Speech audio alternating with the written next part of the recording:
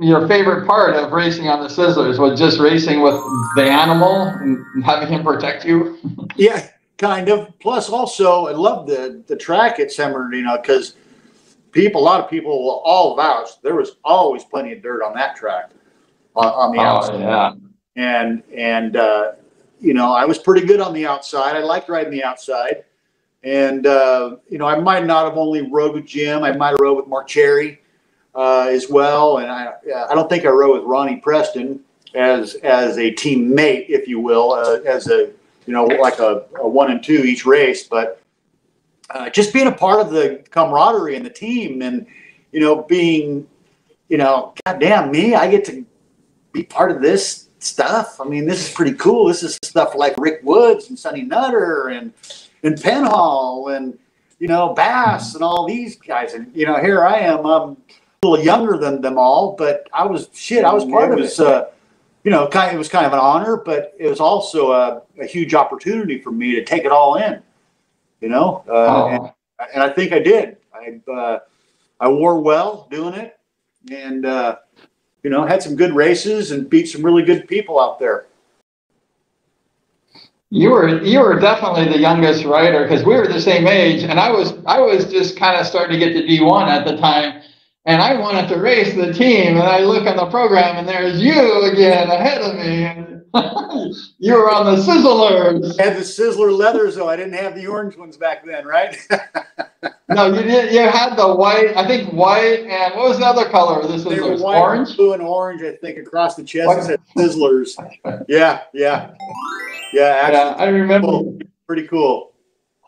What was your point average on that? Because I noticed the program, and I know it was maybe I actually went in all the programs just recently and saw you had only a 3-point average at the beginning. What was your average when you finished? I couldn't tell you, man. I could not tell you. I would hope that it would have got better than that for sure. You know, maybe I was picking up third places all the time, I guess. I don't know. I just saw one thing. I can't recall, but I know that, you know, later on in the year, or, you know, I think I did pretty well I like to think so anyways. You know, you did. For your age, you were awesome. Certainly wasn't the best guy out there, but I was a quick learner. Oh, I mean, for your age, I mean, you did amazing. That was amazing. Yeah. You should really be commended for that. You know, being on the, I was hoping they would be racing 2 years, the team racing, because I wanted to be on the team and no more. Right. Yeah, I guess it just didn't have the following like the good old, you know, scratch program and, you know, some handicap races in there, you know, back from the 50-yard line, and, you know, Woods and Nutter and those guys just coming from the 50, or maybe the 60. I think they were halfway around the third and fourth turn before they even started, you know. And so, you know, as you got older and you got wiser, then you started getting quicker and quicker, and then you know who to rub on and who not to rub on for sure. Exactly. No, that's really cool. And I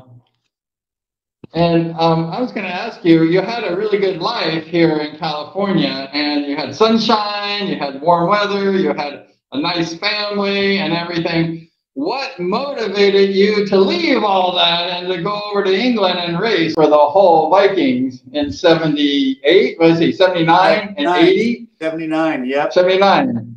Yep. And then how was your experience racing for Hull? Well, there again, the reason why I went to Hull is because of Ivan. I wanted to ride with Ivan and learn from Ivan. And then Kelly Moran was already there. So, shit, man, that's one of my brothers. So, let's go there, because it was kind of in between Hull and Coventry. Ole Olsen came over, and we talked a little bit, and I had a tough decision to make. But like I said, Ivan was my hero back in the day, and so that's where I went. When Deb and I arrived at Heathrow, we're like, what the hell are we doing here, man? It's freezing ass cold. I believe it was even by the time we got to Leeds up to Ian's house, it was snowing, and it's freezing ass cold. Like, how are we racing this stuff? What the heck are we gonna do? And So yeah, it was a huge culture shock. And then, hey Ian, can we stop at McDonald's, get something to eat on the way? Yeah, right. What McDonald's? There's none of that over here. There's, no fast food, no Taco Bell, no Del Taco, Burger King, or any of that. You want some sausage, eggs, beans, and chips? Sure, why not? And I grew up on pretty much that all the time because it was a big, good, hearty meal and get some fuel in you.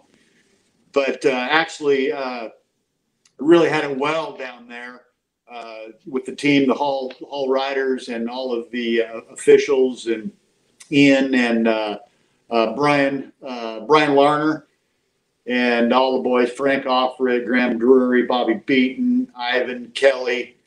They really helped me out, and Kelly really did a lot because he was already there for a year, and I was a buddy. So, and plus we lived in the same house with a wonderful, wonderful woman, Veronica Chapman, and her husband and daughter, Rennie.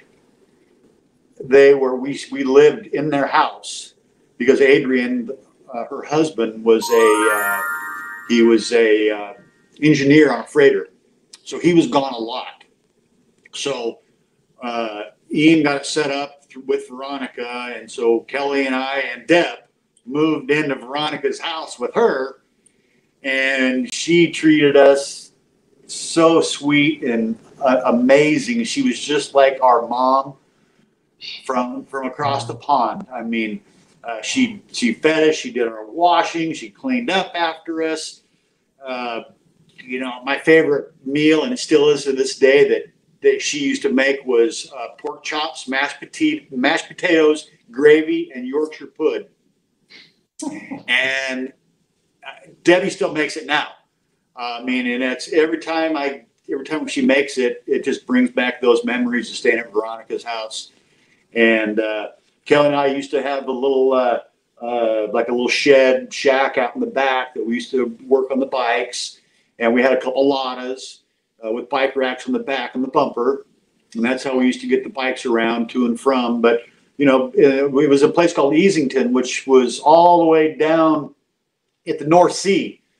And just to get into Hull was about 30 to 40-minute drive. If we knew what we knew later on in life, we probably wouldn't have moved down there that far away from everything.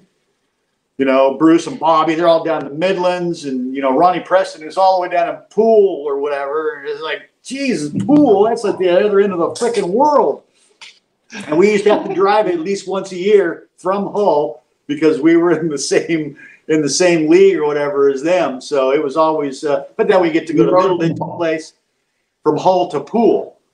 I think it must have been 400, 500 miles, it seemed like, anyways. But then afterwards, either we'd go home or we stay at the Middleditch's house, or there at the, what's it called, Buckley House? Jesus. Middleditch? Neil? Yeah. Yeah, well, we used to stay there at their place there with all those rooms, like a hotel Middleditch. Very cool. And I think that's where Ronnie kind of lived too, Ronnie Preston.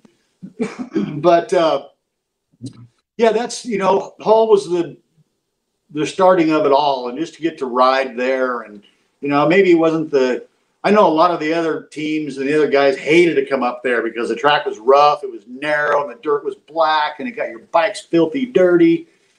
And plus it was a long ways to come, from the Midlands or whatever, where it had all those tracks right in that general area, kind of more concentrated, if you will, than up north. We used to go up to Newcastle, and we went up to Glasgow.